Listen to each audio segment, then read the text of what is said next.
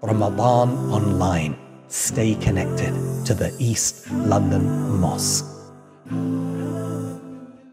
East London Mosque and London Muslim Centre would love to say thank you to the following businesses and charities for sponsoring our Ramadan Online 2021 programme: Islamic Relief, Muntada Aid, Global Relief Trust, Penny Appeal, Muslim Aid, Human Relief Foundation, Muslim Burial Fund, Irani Taylor Solicitors, City Realtor, AWMA Architecture.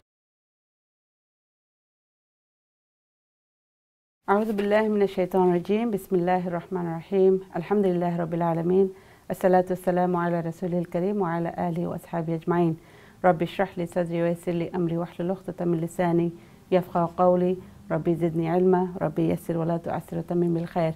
Assalamu alaikum wa rahmatullahi wa barakatuh to all those who have joined us today. Alhamdulillah, it's a pleasure to welcome you to another Women's Hour hosted by the East London Mosque and the London Muslim Centre, which also includes the Maryam Centre, alhamdulillah.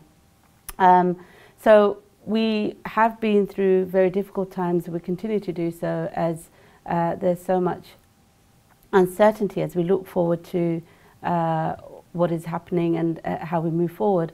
But alhamdulillah, we've been blessed with Ramadan and we are able to bring to you these programs from the masjid in order to stay connected.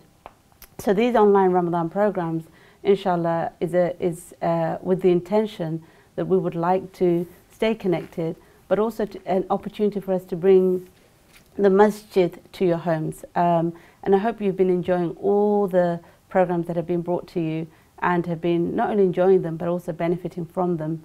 As part of that, all the wonderful range of programs, Women's Hour is one of the programs that we hope that you are benefiting from as well, inshallah. So with me today I have two wonderful guests to really make the program rich, enjoyable, but also a learning experience, inshallah. And one of today's topic is a really important one as we discuss the host of issues that we've been facing due to COVID, and particularly around loss and grief. Many of us have lost loved ones, neighbours, friends. So we have been impacted by these losses in many ways. So really, you know, when we think about grief, it is actually a very normal part of life, but that is changed often by the circumstances that we are in, and it can take a different path if we don't receive the right support or have the right approach in dealing with the loss and grief. So with me today, alhamdulillah, I have two wonderful guests to help me unpack this idea of loss and grief within our Muslim community and the wider community, inshallah. So before I introduce them, I guess I should introduce myself. So my name is Mahera Ruby, and I am I'm on the board of trustees here at the East London Mosque, and it gives me real great pleasure to host today's program, alhamdulillah. So without further ado, I'm going to introduce to you our guest, Sister Latifa Basit, who's here live with me in the studio, and she is a qualified MBACP accredited counsellor and has her own private practice, mashallah, and is currently working at Islamic Relief as a manager. She has previously worked as a lecturer at London Metropolitan University and a former employee, alhamdulillah, of the East London Mosque. And she led the Women's Development Programme here, and she was coordinating that. She has also worked in the community and youth service and other domestic violence organisations. She's passionate in developing services in the community and has taken part in many other initiatives, mashallah, and we've really benefited as a community from her services. She enjoys supporting the community in the hope to please Allah subhanahu wa ta'ala. So welcome to you, Sister Latifa. Welcome to the programme. Assalamu alaikum, jazakallah khair for that lovely introduction there. Okay. Alhamdulillah. Well, it's just a fraction of all the things that you do, mashallah. Okay. Moving on to our second guest, alhamdulillah, we are privileged to have Ustada Ameena Blake with us too. She is from Sheffield in the UK, and mashallah, she embraced Islam in 1992. Ustada Blake's qualifications are amazing, which include graduating in in English studies. She has a postgraduate qualification in teaching, an MSc in leadership and management, and an MA in Islamic studies, mashallah. Ustada Ameena has been active in dawah. It makes me nervous introducing such wonderful sisters, so bear with me. Active in dawah since 1994, having studied under various shuyukh onwards, including Dr. Jamal Badawi, Sheikh Abdulaziz Atiq from Yemen, and Sheikh Faisal Manju and others, mashallah. Currently, Ustada is an Islamic Studies degree lecturer in Markville Institute of Education, which is in the UK, in Leicester, as well as directing and developing the EHUK Women's Refuge Project. Previous roles have included being the Vice President of MAB. For those of you who are not aware of MAB, it's the Muslim Association of Britain, Assistant Secretary General of the MCB, Muslim Council of Britain, and a secondary school leadership roles, which included many of those leadership roles, mashallah. Ustada also sits on mosque boards. She's an Islamic advisor on Halal Guide and writes many articles on Islam, alhamdulillah. So Ustada's key role really is a lecturer, and she lectures about Islam nationally and internationally and has appeared at conferences and events across the globe. Her topics include tazkiyah, women in the Quran and contemporary society, dawah, seerah and others. She regularly delivers live interactive lectures and programs for Iqra TV and appears on channels including Sky TV, Islam Channel, BMTV, BBC and others, and we're really privileged to have you with us, Ustada Ameena Blake. Assalamu alaikum. Wa alaikum salam wa rahmatullahi wa barakatuh. Welcome to you both. So without further ado, we will dive into the topic itself. As I've said, you know, as an introduction, managing loss and grief is really about how we view it first. And if we look at day to day, we are inadvertently dealing with loss on an hour to hour, minute to minute, and sometimes day to day, week to week basis. And it's sort of very normal for us to experience loss. And sometimes when we talk about loss and grief, there's an sort of an impression that it has to be something quite big. It has to be a death, or it has to be a loss of a job. But actually it could be just loss in relationships, break in relationships with a friend, a colleague, a family member. It could be that, you know, I've misplaced something. So grief can be can be seen and felt in many different ways. And what I wanted to really do today is to, with the help of Sister Latifa and Ustada Ameena, is really to explore that a bit more, because we have been experiencing a heightened feelings of loss and grief.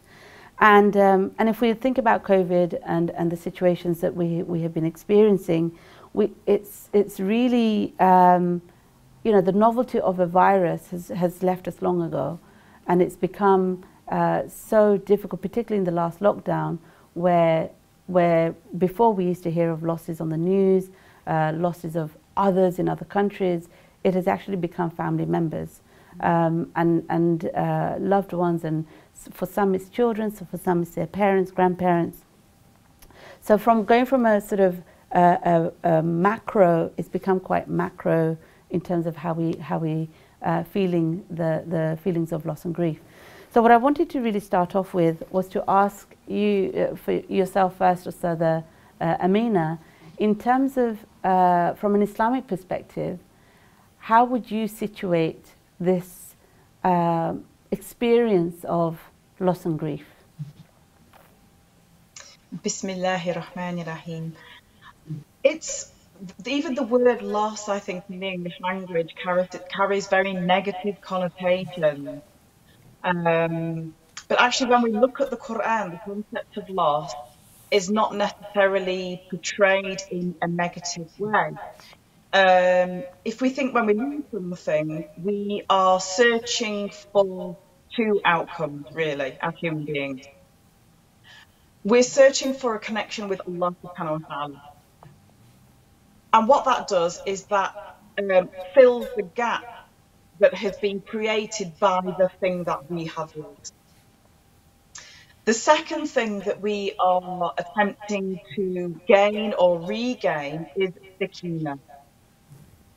This beautiful sense of acceptance within the heart, which leads in turn to a certain type of peacefulness, and this really beautiful situation whereby the loss is turned into and transformed into a gain. I mean, there are many different examples across the Quran, but we have to start with Surah Al-Asr, because Allah subhanahu wa ta'ala says, Bismillahir Rahmanir Rahim, Wal Asr, Innal Insana Lafi Khusr. So here we have something very interesting about loss. And of course, this is talking about time. By time, surely, and Allah subhanahu wa ta'ala swears, surely, al-insan, mankind, will lose it, we've lost. So this reduces us to a state of zero. We're on ground zero. And when we're on ground zero, the only way we can go is up, right? We can't go back down. Once we're at the bottom, we have to come up. And it's only then when Allah subhanahu wa ta'ala offers us this rope of hope. Illa alladhina amanu, except those who believe, etc., do righteous deeds. And so what this says is, yes, we have love, but out of it comes something amazing. We can also focus on Surah Al-Baqarah, verse 216, when Allah subhanahu wa ta'ala says, maybe you dislike something, but it has khair. And that is absolutely fundamental to loss, to the Islamic attitude towards loss. That actually we should flip it over onto its good side and think, okay, I lost such and such maybe 5 years ago, 10 years ago. Everybody, especially the older we get, right? We have a memory of something or someone, whether it's small or huge, like a family member that we've lost. As a result of that loss, though, we often look back and we see that the khair that Allah subhanahu wa ta'ala has replaced that loss with, and that has brought from that loss, is almost like a butterfly emerging from its chrysalis. It's gone from something that feels ugly and really full of loss at the time, and something that hurts, and really something amazing has come from that. Really love the way you said that even the way I introduced it to a certain degree was very negative and heavy, but actually from a faith perspective, it's the beginning of something, a path to something greater, and as you've given the example of ground zero, the only way is up, really, from that, mashallah. So just to highlight those two things, so the two things that we can expect is really a connection with Allah subhanahu wa ta'ala, but also something around acceptance. And in between the connection and the acceptance is this idea of hope, and how Allah subhanahu wa ta'ala gives us hope in moving forward from that ground zero. MashaAllah. Have I got that kind of right? Yeah, absolutely. I mean, I suppose to put it in a nutshell, if we have got a positive mental attitude, and this is so essential, and this is, we look at the Rasulullah sallallahu alayhi wa sallam, how he reacted to very difficult, he did not have an easy life. He had a hard life. He suffered too much loss that most of us can't even imagine, sallallahu alayhi wa sallam. However, even through his tears, even when he's carrying his small baby to the qabr, to the grave, he still has a positive attitude through that pain and through those tears. And he knows that there is khair in all of this, subhanAllah. So actually the way to react to loss lies within ourselves. Very often we look at lots of different other outer aspects for the really for the healing, But the healing really lies within ourselves. We have to really find a way to click that switch, and whether that's through counselling, whether that's through coaching, or whether that's through other types of healing, salah, dua, getting closer to Allah subhanahu wa ta'ala, using Ramadan, of course, as a tool for this. Then we flip it over and actually we view loss not necessarily with less pain, because loss carries pain. That's a part of life. But actually, we know that there is Allah's wisdom. Allah subhanahu wa ta'ala is al-Hakim. There is wisdom in every type of loss. Jazakallah khair. Which leads me really nicely onto a question that I have for you, Sister Latifa, is that from your practice, from your client base and the work you're doing with the cases that you have, what would you say are the sort of common trends in this aspect? Have you come across a lot of it? Has it changed due to COVID? So what's been the trends in your experience? I mean, this year it's been quite a difficult year, as we know, because of the pandemic, and like you said, and as Ustada has mentioned as well, people are finding it hard to cope with the loss, and some people have found, the first loss they've had in the family are very difficult, and many other losses which they've had as well. So in one family they've lost 2 or 3 people in one go, so it has been difficult. It's been a shock to the system. So people were scared, angry, and sometimes in denial, so they found it very hard to accept what was going on. So at one point there was many losses, so it was like the world was in pain at some point. So it's almost as though they lost their livelihood, the loss of loved ones, relationships, and just finding it difficult to cope because they had to be indoors. Some people found it very hard to kind of manage day-to-day life as well. There's been many loss. Some clients, which when I go into the case studies later probably, they felt they could not attach the grief to the shock of what's happened, because when they had to deal with the funeral side of it, it's almost they were detached because they couldn't actually attend the funerals. Some clients couldn't attend just the general wake where people would come together and they talk about the deceased. And doing the normal kind of aspects of the funeral process.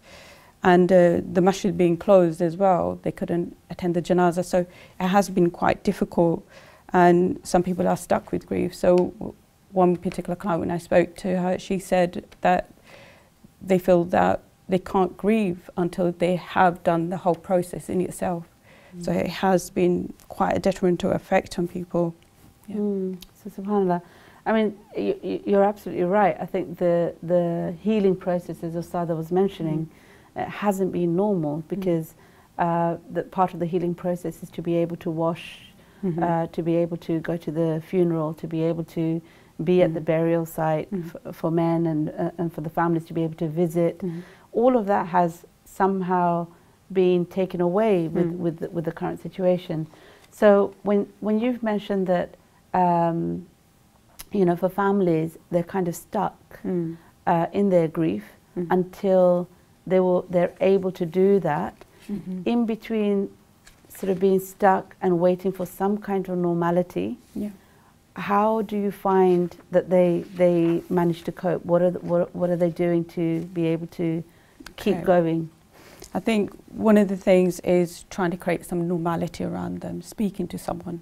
And I think generally when I speak to clients, they feel just to create normality is very difficult when you've suffered such a loss. So just allowing them to speak about what's happening, how they're feeling, and just talking about the memories, and even the attachment to the memories as well, and what they can do to bring about themselves to create a normal day-to-day kind of way of being. So just allowing them to go through the well-being aspects. So things like finding kind of peace, serenity, where they can just sit with the loss, maybe allowing them to process the grief, and talk about the feelings they're going through. So sometimes clients will say, I'm angry. So a particular client, she suffered a loss where her mum was in a care home and she just suddenly passed away. And there was numerous deaths in the care home as well. She was angry, so was so many others. So actually sitting with the anger, what is the anger, and just kind of creating that space for her to talk through the process and attaching it to the grief cycle, maybe. So there are stages of feelings they'll go through. So there'll be kind of the shock aspect, and then going through the kind of protest aspect, and then disorganization, kind of reorganization. So when they talk about the feelings and connecting to them, they have that kind of realization and acceptance. Actually, it's okay to feel the way I'm feeling. It's normal. Thank you. Yeah, I think that's really important to highlight that. And also they also mentioned that we need to be able to express. And also I wanted to come to you to ask you, so when you were saying that there's reliance on Allah, that relationship with Allah, and then the idea of acceptance. So Sister Latifa just mentioned that often people can feel shock at the first instance, and then that often quickly moves into anger, a feeling of anger. And when that happens, generally within the Muslim community, you might find people advising us against this anger. So saying that, it shows a sign of ingratitude, it's not being connected to Allah in the right way, you're not relying on Allah, there isn't a tawakkul. So lots of advice on that level to advise us not to be angry at the situation. And often it could be anger at ourselves or anger at the situation. What would you say is a way of dealing with that from a spiritual perspective when we feel that anger, the question may be that why me? And we know that that's not something that we are encouraged to ask, but in reality it might be something that happens because the shock is so big.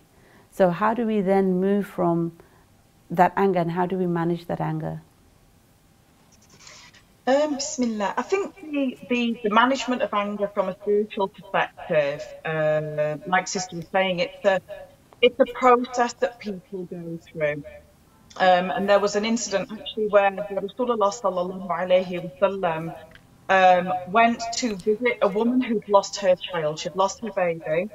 And this woman was going through exactly what you're saying. She was shocked, she was angry, she was suffering with the loss. And she didn't realise this is the Rasulullah. And actually her reaction to him was negative.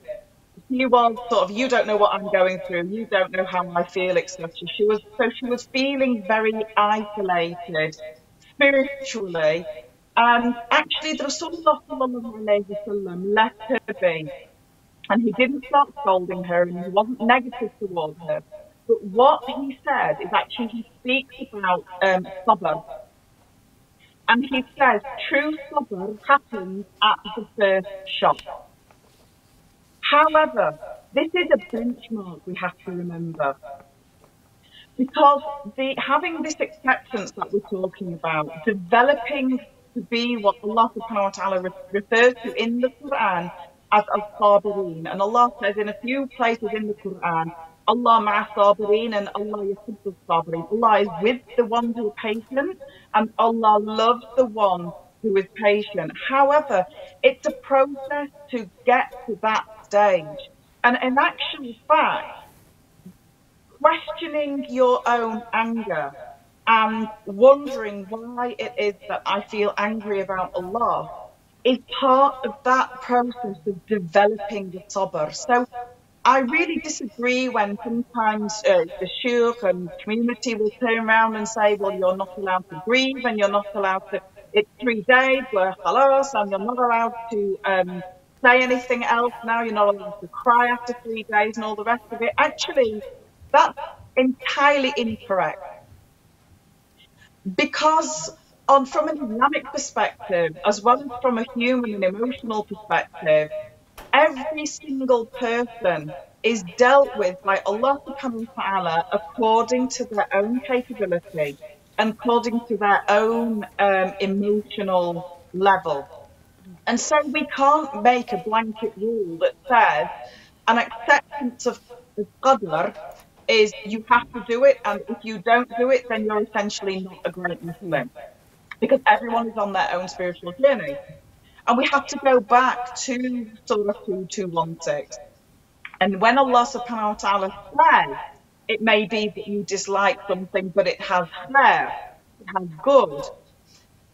Allah also says, Allahu ya'lam wa antum la ta'lamun. Allah knows and you do not know. And until we accept this verse, and it's hard to accept, really, it's a difficult thing to accept. Allah ya'lam wa antum la ta'lamun, because we're talking about al-khayr. We're talking about Allah subhanahu wa ta'ala knows, but actually we don't know.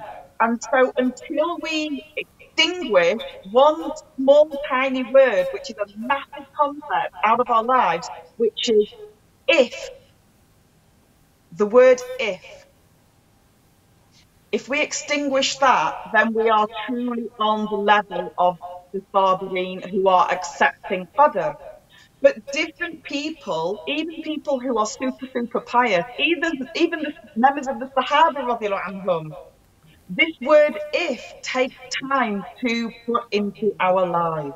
It can take a day, it can take a week, it can take months, it can take years, it can take a lifetime. But you will essentially see in the majority of cases that most people, especially with a very big disaster hitting them and a big test hitting them, they will get to the point of it at some point. And actually, it could be that Allah subhanahu wa ta'ala delays them getting to that point because He needs the servant and wants the servant to draw closer to Him for our sake, not for His sake. He doesn't need anything from us. But when we draw closer to Allah subhanahu wa ta'ala, the closest we draw to Allah is definitely at times of sorrow and the times where we're facing the most hardship, right? Yeah. If we have shukrillah at times of hardship, then really this is the most difficult time to have shukr. But we have to go through this process to get there. And then, of course, we bring in another verse. But in the ma'al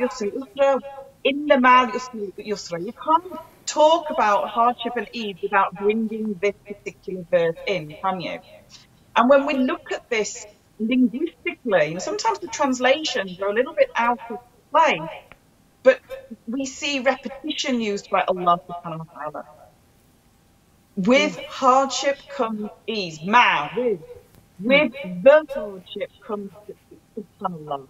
The language that Allah subhanahu wa ta'ala uses there is absolutely amazing. And the word as, or the, which is a singular particle, what happens here is that you limit the hardship. You limit the hardship. So one type of hardship, therefore, within this verse leads to multiple places of ease. You might have one hardship, but Allah subhanahu wa ta'ala will give you multiple types of ease. If we look at the mother of Musa alayhi salam, what happens to her? She's inspired by Allah subhanahu wa ta'ala to send her child across the river, right? To who? To like the biggest enemy that they have. That must have been pretty scary. Any of them who've got kids, that just strikes fear into any mother's heart. Imagine setting your child, newborn baby, out on the Nile with all the crocodiles and all the... You can't even imagine doing it, but she was inspired by Allah, but she was still human, right? So she has human weaknesses. So when we look at this particular verse, with hardship becomes ease, which is repeated. Allah doesn't just say it once, He repeats it. It's emphasized linguistically. If we look at the mother of Musa alayhi salam, when she feels weak, she's got this huge problem, she feels weak, her heart, she's just about to speak and give the whole game away, which would be disastrous, right?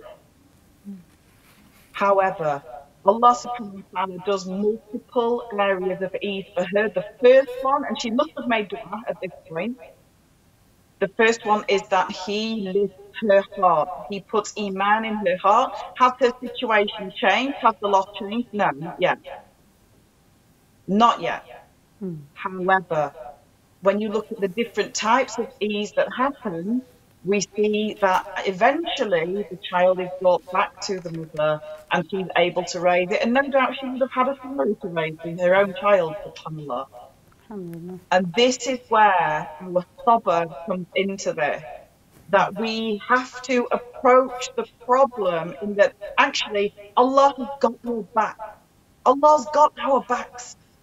He's dealing with it.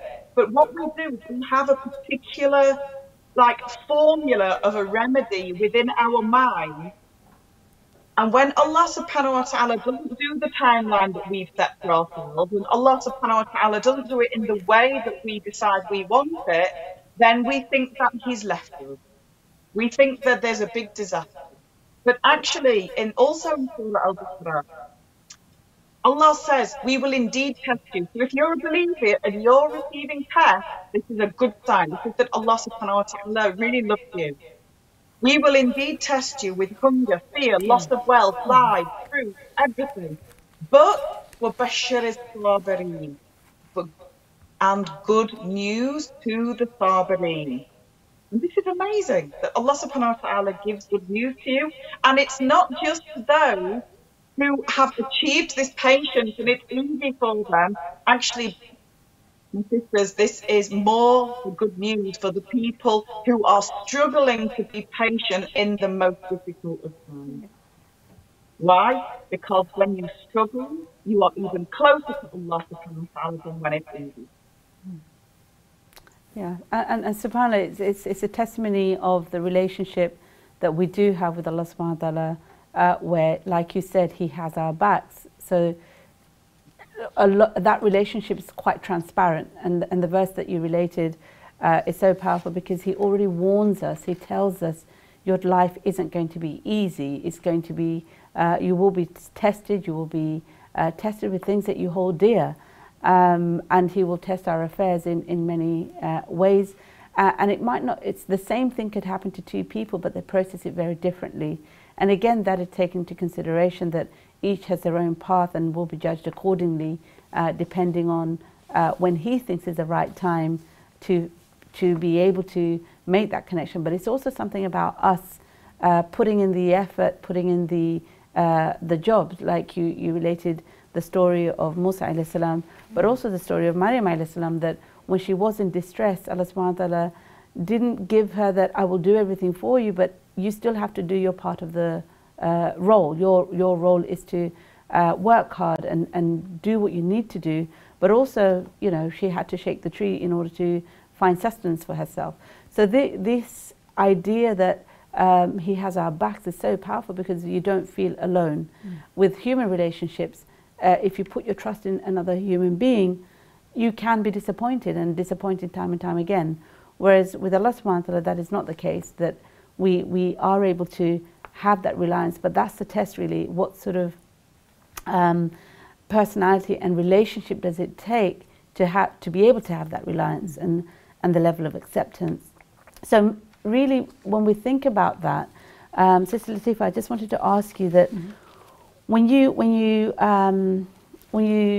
if the viewers that have joined us today, and thinking about their own journey and sort of their journey in this process, and we've mentioned it's not just bereavement, it's also finance. It could be they've had to move. There's so many different losses, friendships, community. How would they identify an individual? What can they expect to be signs of grief? So some people, when they're in shock, they actually, I remember having colleagues that their parents have passed away, and you have time away from work. But they would return early because they said that they're coping okay. But actually what we noticed was 2 months down the line, they had a breakdown. So what is it that people can expect? I know you've mentioned the Kubler-Ross sort of cycle of grief, but as a universal kind of advice, what can somebody expect to see during times of grief? I think what you can expect probably is an individual going through loss is a huge internal kind of way of being. So it's almost as they have lost something completely. So they're in shock. Yeah. So when you're talking about the Kubler-Ross, I think the reality of the loss takes time to sink in. Right. So the initial reactions are numbness, denial, disbelief. These are the things they're going to be feeling, even down to hysteria, and they can't think straight. So these natural reactions cushion us against the loss and allow us to feel it more slowly and cope with it better. So that's the kind of first kind of way of how a person will deal with loss. And I think at the next stage is the stage where a person kind of protests that the loss cannot be real. It's almost as though they feel they can just call the person and they'll just pick up the phone and want to dial the person, but they have that realize suddenly that they can't call them, they're not here no more. So they go through a different kind of emotions like the loss cannot be real, strong powerful feelings occur such as anger, guilt, fear, yearning and searching for that person they've lost. So whilst the person struggles between, like I said earlier, denial and accepting what's happened, and also it's a strange kind of space at that time. So they're in between, like, is it actually happened or is it shock I'm dealing with? So it's a kind of combination. Then I think then they will go for the other stages of disorganization, where when the reality of the loss is too real, and that's when everything kind of comes down. This is the time when they feel anxiety, depression, and it's the low point of kind of wheel of grief, if you can put it like that. And it's characterized by bleakness and despair. And so when someone's going through despair, you can imagine where they are. They're in the low point, and it's almost as though they've given up on themselves. So it's very difficult at that time. So they have confusion at that time. They will have some form of apathy. You know, how do I deal with this? You know, it's almost as though they're trying to connect with what's happened, but it's kind of surreal. And at that time, the feelings may go on forever. That's how they'll be feeling. And I think when they go to the kind of stage where they feel like they can build themselves up again, the person may begin to rebuild their life, acquire more balance at that time. But when someone, like you said, mentioning a colleague, they may take time off. That you only get a couple of weeks off, actually, compassionate leave. So you're at home and trying to manage the funeral processions or whatever you can do at this time in the pandemic. But also to know when they do come back, they need holding, they need care, they need attention, but not to just say to them, are you okay? Because if you ask them, are you okay? They may break down. So giving them that space, would you like anything? You know, can I do anything? So holding them in that way, in that kind of regard. Yeah, I think that's really interesting, because when you think about someone grieving on a personal level, these are kind of some of the signs that they can see or experience. But actually what I've noticed as well, that, you know, how families grieve. So when you think about families, one of the sections of the family, I think, that often gets overlooked are the children. So adults are grieving, adults are having sharing lots of stories, adults are, you know, they're trying to manage this loss and the grief that they're feeling. And within that process, you know, sometimes when I go to visit families that have lost someone, or hear of some, you know, the loss, often what I find is that the kids are playing, and we want them to be normal as possible. We keep that information away, and depending on the cultural setup, in some cultures you don't share that kind of thing, you know, that kind of information as much with the children. They know somebody has passed away, or someone has lost a job, or, you know, a relationship is broken down, but we don't really tell the children. So because we want to protect them from pain, we want to protect them from this idea that they're alone, or depending on who's passed away. So in terms of family grief, what would you say would be a good way of encouraging families to grieve together, if that is even a way of doing that? Okay. I think that's a very important topic, actually. We tend to kind of, you know, naturally as families or parents, we want to make sure the children are okay, Yeah. so we don't share. But it's important part of cycle is just about sitting together and talking to them and actually explaining what's happened. Yeah. You know, there is a loss in the family, and to share that together.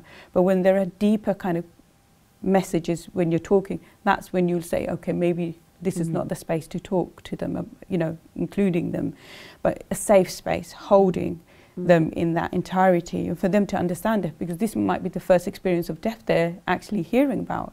So they'll be like in awe, you know, what does death mean? So are they in heaven? Where are they? So that kind of natural process, you need to kind of check in with the young person and making sure they're okay. And there's another space is how do you grieve? And people say, how can someone grieve? And it's very difficult to talk about maybe, but I think it's very important to share. So things like accepting the loss. So the starting point of the grief is intellectually and emotionally to accept the loss. At first, the loss is not taken in that regard. So the grieving individual may keep all the person's belongings, and they might be just holding on to them. And naturally, the whole family will notice that, feeling the pain together. So this means allowing an array of emotions to be allowed, talking about them, exploring the good memories. And maybe you might just go into the bad memories, it's okay, but that's natural space you share.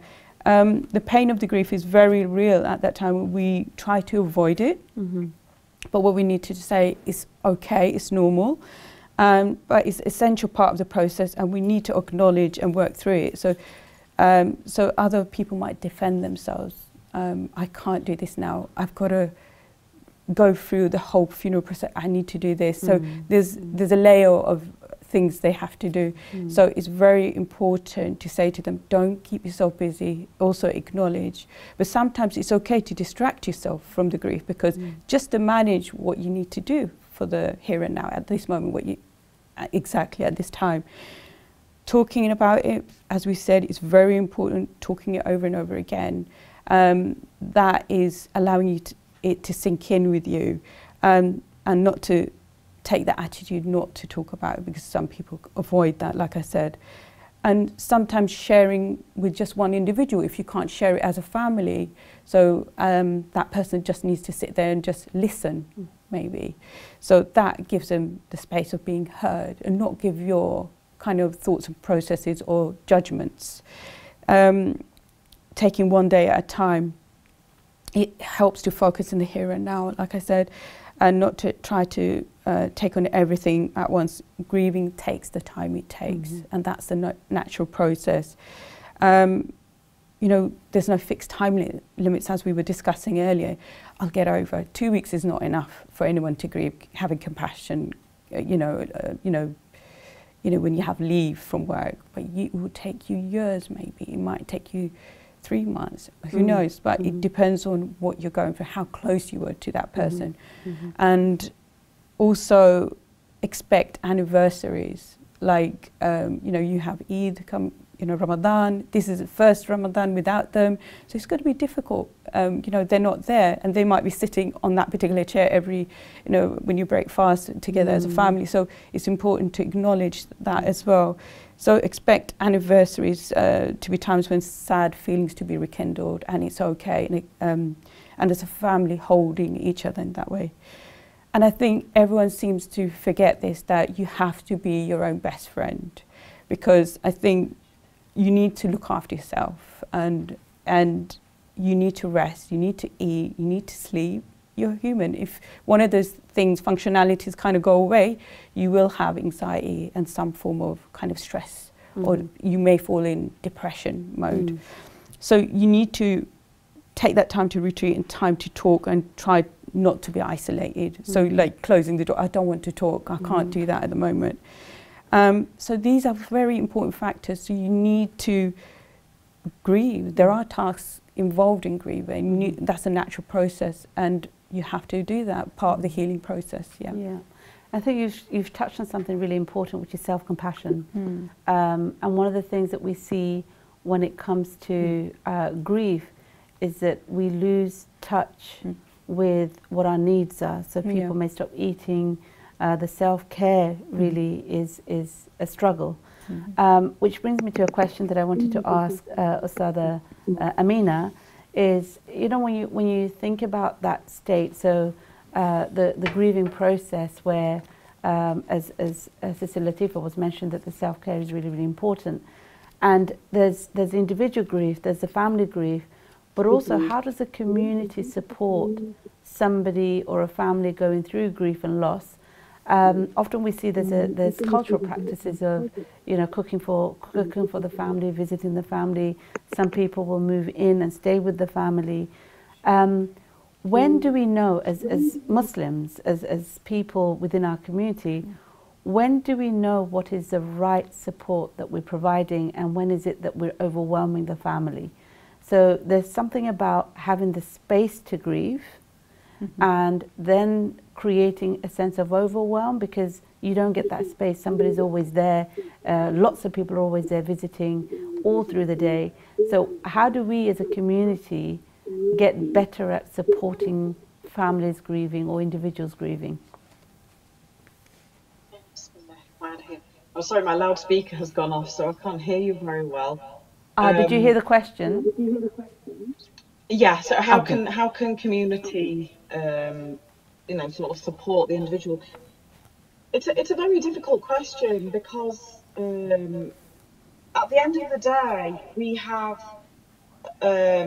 live in a plural society, and it's very important to remember and to acknowledge that even different generations of the same family may have slightly different ways of dealing with grief, and different needs of support. So obviously traditionally, you know, as far as the Sunnah is concerned, and also the Arab culture as well, is, you know, you will take food to the family, which is all, you know, it's fantastic, because if you just lost someone and you're dealing with funerals, etc., and in some cultures a lot of visitors as well, then the last thing you want to be dealing with is cooking food and all these sort of logistics type things. However, I think also we should think about the person's or the family's individual needs, and what they are as a family, rather than having a sort of blanket application. You know, I think like Sister said earlier, you know, asking that person or that family, what do you need me to do? I know I've been approached in the past by families who wanted me to maybe sort out the paperwork. In the past, I've, you know, gone to the graveyard with a mother who lost a child. In the past, I've done various things for various people. Sometimes it might be a language issue, and people just don't understand the paperwork that needs to be done. And when you've just lost someone and you're faced with all these forms, and sometimes, you know, that there might be an autopsy to deal with, which obviously makes things even more difficult, or it might be somebody who's been murdered, or a sudden death, or something like that, then you have to navigate all that stuff at a time of intense grief, possibly in a language that's not your first language.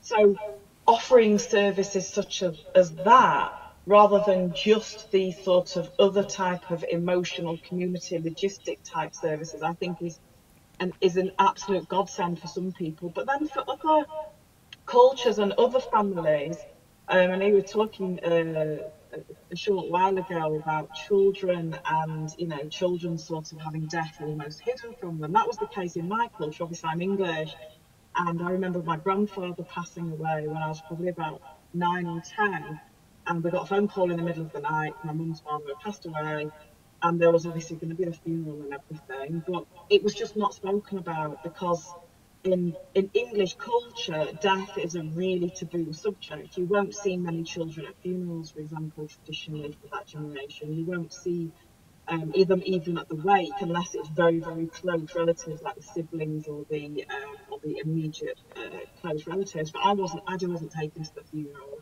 I didn't go to the funeral. So, you know, I think although yes, we offer support, I find that sometimes in our community there is an assumption that somebody who has had a close family member pass away automatically wants lots of visitors, for example. But actually, in some cultures and some individuals, they actually just want private time with their close family, and they don't want people, lots of, you know, sort of lots of people traipsing through their house. And you know, obviously, then there's the pressure to make tea and you know, feed them and all the rest of this stuff. So again, absolute key is ask them what they want rather than presuming this is what you want, so therefore Yeah. this is what you're going to get, because Yeah. it can actually cause huge unnecessary stress at a time that's already stressful. So Yeah. it's I mean, if we can actually take that back to the sunnah, and when we look at the actions and the way that Rasulullah sallallahu alaihi wasallam dealt with different people from different qaba'il, from different tribes, from different cultures, and with different spiritual capabilities or levels, we see that the Rasulullah sallallahu alaihi wasallam would have very different approaches and different expectations according to what that person's context was. I suppose with the matter of ibadah, you might have a situation where, you know, at the time of the Rasulullah sallallahu alaihi wasallam, you had a Bedouin who comes to him and who is really rough, not educated, comes from a particular background and speaks to him in a particular way. Tell me about Islam. Tell me what I need to do to, you know, be a Muslim. He tells him the basics and says, and he says, right, that's what I'm going to do. I'm not going to do anything more than that. And the Prophet, peace be upon him, says, that's enough for you. That's sufficient for you. Whereas you think that the expectations of the Rasulullah sallallahu alaihi wasallam on the Sahaba radiallahu anhum and on himself would have been that. No, of course not. Because they're at a different level and they have different capabilities and different needs. So it's about approaching it with two elements, I think. Approaching it with hikmah, with wisdom, and with emotional intelligence. And really the benchmark for emotional intelligence is the Rasulullah sallallahu alaihi wasallam, because that's something he was absolutely amazing at. Absolutely. And I think it is about meeting their needs rather than meeting my needs to want to do something for them. So again, being in tune with what it is that the family requires and needs in order to manage that situation. And again, we're very short of time. You mentioned earlier about counselling, coaching in order to be able to deal with this situation. Just in sort of 30 seconds, and I'm sorry to give you such a short time, in terms of knowing, when does somebody know that, you know, the balance between tawakkul and seeking support? So there is sometimes a misunderstanding when you go to seek support that you don't have tawakkul. So Ustad Ameena, if you can very briefly share with us what your take is on that. Sorry, I couldn't hear what you said. So when does a person know that they are not compromising on their tawakkul when they reach out for support? So in terms of counselling and coaching, if they require support from a professional, when do they know that this is okay? And people don't say to them, or they don't have a guilt that, am I not being accepting of my situation? And shouldn't I really just be relying on Allah? Yeah, absolutely. I think one key element that we've not really spoken about, and mashallah, the sister's given some like amazing, very practical steps, and I'm actually taking those on board myself, mashallah, because I'm one of those people who really, when I get grief, I internalize it, I stick it in a box, I close the lid, and I just sort of put it to the side, and I'm like, alhamdulillah, it's fine. But it's not always fine, and sometimes you do need to take those steps and reach out to people. You know, again, I suppose there's two different concepts here from an Islamic perspective, and I'll just come from that perspective. But when we look at the concept of inna lillahi wa inna ilayhi raji'un, okay, because everybody is told when we lose something, or even a person, or even like some money or whatever, inna lillahi wa inna ilayhi raji'un. Okay, but let's examine that for a second and think about what that actually means. Obviously, when we are saying this, we're saying it with acceptance, and we're saying it with true feelings towards Allah subhanahu wa ta'ala that we're accepting. But it's also a dua, and it's also a process. So to actually achieve inna lillahi wa inna ilayhi raji'un, again, it's a process. Now, there are a couple of different things that people can do, and obviously as well, it depends on their level of iman, it depends on whether they're practicing or not practicing. But actually, what I find, and I'm sure you guys will agree with me, is that especially when you've lost a loved one, it really is the time when I guess even non-Muslims as well, they will turn to their spirituality more at that time than maybe at other times in their life. And so then we can turn to a really nice part of a verse in the Quran, which is in Surah 40. It's in, and Allah subhanahu wa ta'ala says, Ad'uni astajib lakum. He says, ask and I will respond to you. So for people like me, and I know many other people out there do this, who almost internalize the process of grieving, and maybe we're too busy. It might be that you're the matriarch or the leader of your family, the head of your family, and so you almost feel like you have to be the facilitator and the supporter for everybody else in the family. But then where do you go for your process of grief? Who do you turn to? When Allah subhanahu wa ta'ala says, ask and I will respond to you, very often when we face this loss, one of our first places of turning, I would hope, inshallah, and I know this from my own experience and I think from a lot of other people's experiences, we turn to Allah subhanahu wa ta'ala and we make dua. We make dua and we ask Allah and we say, you know, we think to ourselves, okay, will this get rid of the guilt? No, not necessarily. And that's something we have to accept. Until you've gone through that process, we will continue to feel some amount of guilt. Should I have seen that person more often? Yeah. Should I have called the doctor earlier? Should I have given that medication at that time? Why did I delay it 10 minutes? There's always questions in our mind. But once we've handed over the reins to Allah subhanahu wa ta'ala, then we think to ourselves, right, okay, now I still feel terrible. And actually, I'm thinking now that I might need to go and access some extra support. I might need to go and talk to someone. And actually getting nasiha, which is essentially what counselling or coaching or whatever is. And actually, you know, it depends on your type of personality as to whether coaching might be a good grief sort of route to solve your grief, or counselling, or there are many different routes as well, people can say. However, when you're seeking nasiha from somebody, this is a practice of the Sahaba radiallahu anhum. This is a practice of the Rasulullah sallallahu alayhi wa sallam. Talking about your grief and talking about your feelings is a practice of not just our Prophet Muhammad sallallahu alayhi wa sallam, but of other prophets as well.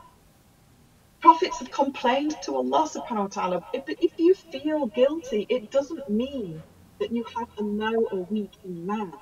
We must remember that. You can't beat yourself up spiritually because you're feeling guilty about something. Because, like the sister said, it is definitely part of the process. And what we find at the other end of that is you might have asked Allah subhanahu wa ta'ala, Ya Allah, please help me. I feel so bad. I feel so guilty. I feel like I've done something wrong. And then Allah maybe will inspire you in your mind or give you a dream. Or if you're really unsure, pray istikhara, my brothers and sisters. Pray istikhara. And turn to Allah subhanahu wa ta'ala. Okay, is it right for me to do this? Is it right for me to access counselling? Is this the way for me to go? And believe me, if it is, you will be inspired to do this, because the very fact that Allah put it in your mind in the first place is surely part of the shifa, the healing. And Allah subhanahu wa ta'ala is who? He is al-shafi. And this healing comes through different channels.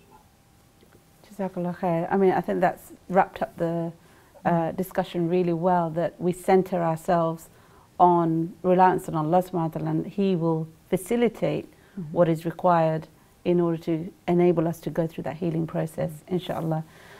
We are out of time, and so it leaves me to say, you know, thank you so much, Jazakumullah khair, to Sister Latifa and to Ustadha Ameena for joining us today.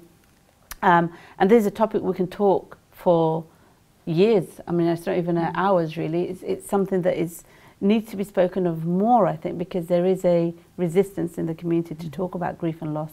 But for us, that's something we're reminded of every day. The only thing guaranteed in life is death.